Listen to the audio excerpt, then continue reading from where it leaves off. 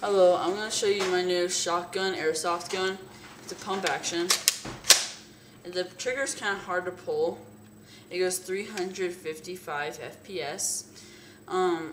It has 25 out of 25 accuracy.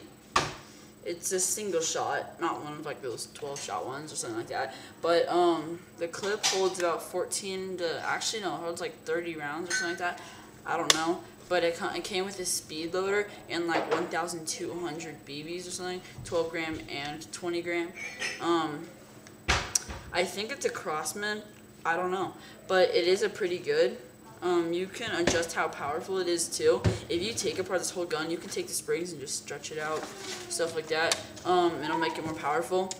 But yeah, it doesn't have an aiming system, even though it's super accurate. So what I'm going to do is I'm going to go to Walmart or something, buy a red dot sight on it, put it on the rails, because it has a rail on the top, side, and the other side.